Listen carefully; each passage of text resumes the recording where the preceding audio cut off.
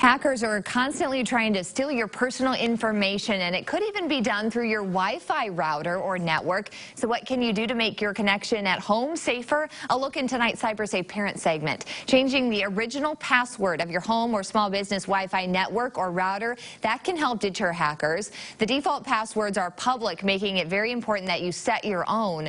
If your network is left unprotected, even those in close proximity can connect to your network and monitor any traffic going in and out. That traffic includes things like your usernames, your bank account numbers.